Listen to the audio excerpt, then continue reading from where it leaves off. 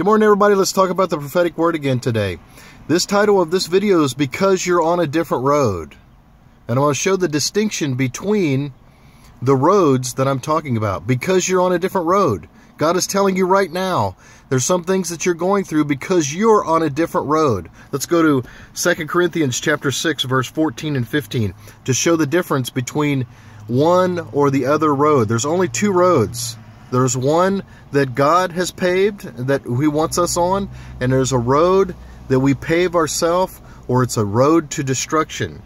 2 Corinthians chapter 6, verse 14 and 15 says, "Do not be unequally yoked together with unbelievers." That means you cannot combine two roads. You either are on one or the other. You have to choose. And the reason why, again, at the beginning of this video, that I said why you're going through what you're going through is because you're on a different road than that circumstance or that person. You are on a different road. Let's check it out. For what fellowship has righteousness with lawlessness? Righteousness is one road, lawlessness is another road. What communion has light with darkness? Light is one road, darkness is another. And what accord has Christ with Belial? Christ Jesus is one road, and Belial is another. That's a name of a demon in those days. Or what part has a believer with an unbeliever? A believer is on one particular road.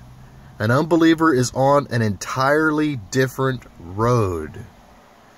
Hebrews chapter 11 verse 29 says, "By faith they passed through the Red Sea as by dry land, whereas the Egyptians attempting to do so were drowned." This is for those who think that they can combine the road, that if someone just follows the directions that you're going, then they can experience what you're experiencing.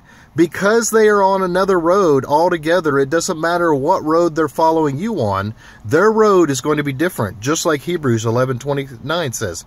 By faith they, the children of Israel, passed through the Red Sea as by dry land, whereas the Egyptians attempting to do so were drowned.